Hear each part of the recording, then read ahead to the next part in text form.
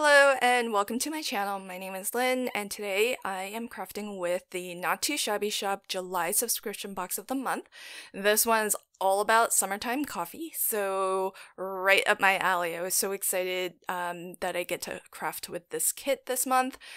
I'm also using an older Sizzix die set that helps you create flip it cards with this fun little pattern in the center here. And I like to do partial die cutting, so I use the same die that cuts out your card base, and I do a partial die cut to get full solid color panels on the left and the right, and in the center as well. And that way I still have a nice strong card base that's cut from 120-pound cardstock, but I get that full splash of color all the way to the edge. And I've used some pattern paper on one side. That awesome pattern paper is included in the kit. And as I stamp out my sentiment here, I wanted to also remind you that this video is part of a YouTube video hop. It's a hashtag driven hop, so you want to click on or search for hashtag N2S Summertime Coffee, and you'll see all of the amazing inspiration from my fellow team members. The Not Too Shabby Shop is also offering a giveaway, so to enter the giveaway and get or be in for a chance to get a gift certificate to the Not Too Shabby Shop, you'll want to visit everybody's video along the hop. Be sure to like and comment on each video. I'm sure everybody would really appreciate if you subscribe to their channel as well. And then when you're finished with the hop, everybody's video description box should have a link to Rafflecopter. If you can't find it, you can always come back to this video and click on my link.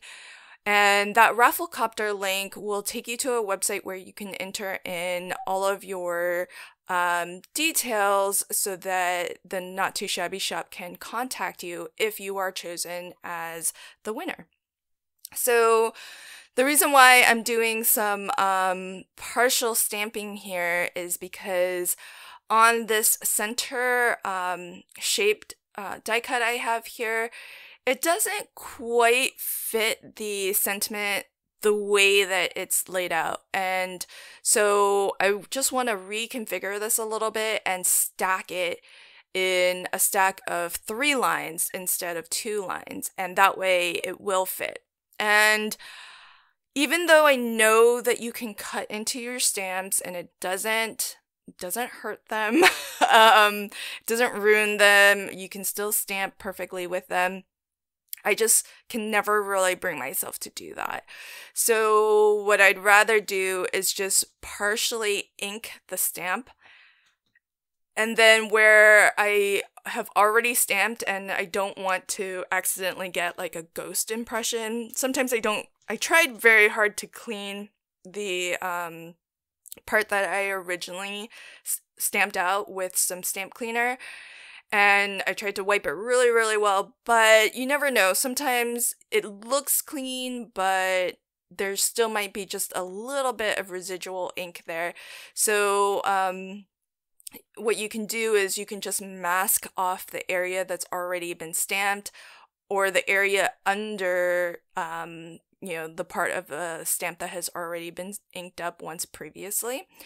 And then that way you can be sure that you don't get any ghost impressions.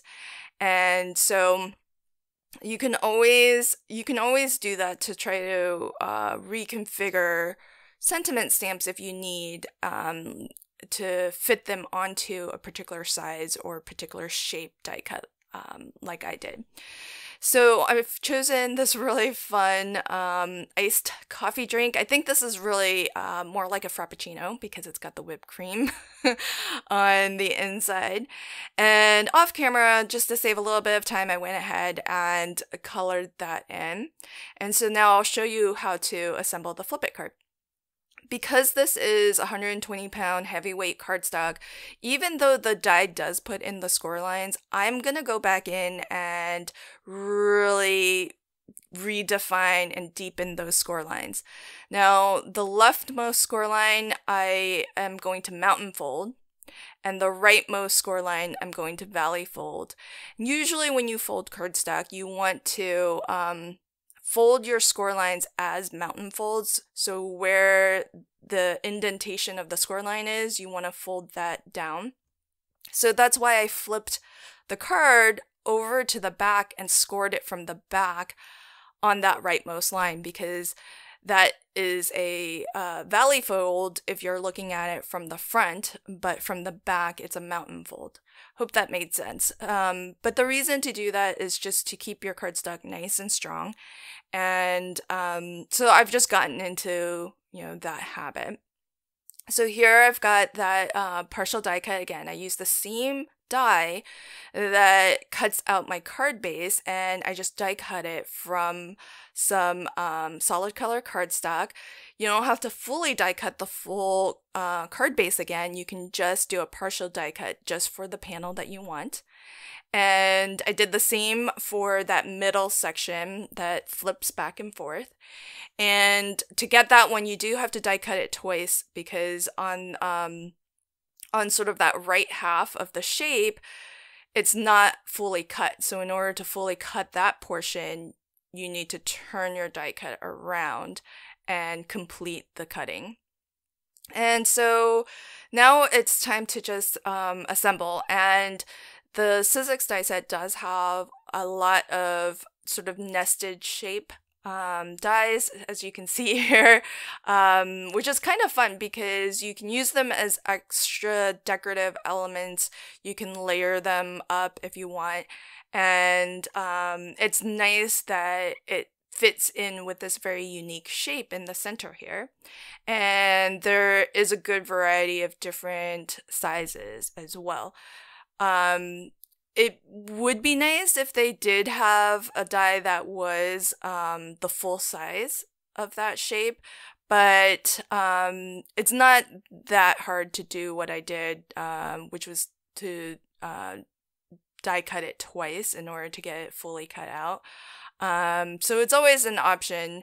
I guess they figure it's better to give you more variety than to give you a die that's the exact same shape as what you can get from the main card base die itself. So I'm just trying to figure out, do I want the sentiment Iced Coffee Obsessed on the inside, or do I want it on the outside? And I chose to actually put it on the inside, and I know it's stamped on white and my card base is white, so I could have just stamped this directly onto my card base. That would have been a really good option as well. Initially I thought it was actually going to go on the front, and the reason why I wanted to die cut it again out of white was that if you're looking at the card from this angle here from the front, part of where that edge is cut out, that right edge of the shape, it's actually the back side of the cardstock. So it doesn't have that nice finished edge.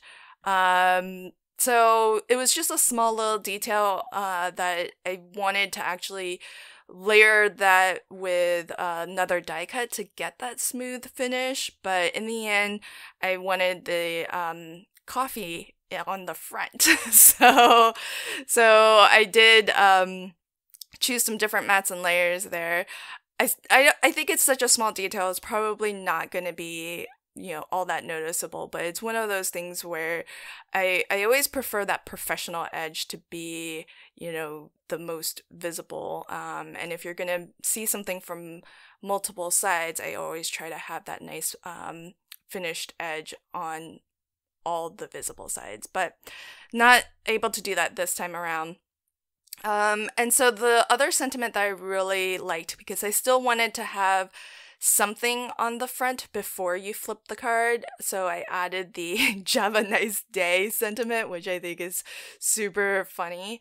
And I did try to color in my Frappuccino to match some of the colors going on in the pattern paper that we got. I hope that you enjoyed my card today, and be sure to check out the rest of the team's inspiration. Remember, it's #N2S Summertime Coffee, all one word. There will be a link to it in the video title and description as well. Thanks so much. Until next time, happy crafting and have a fantastic day. Bye.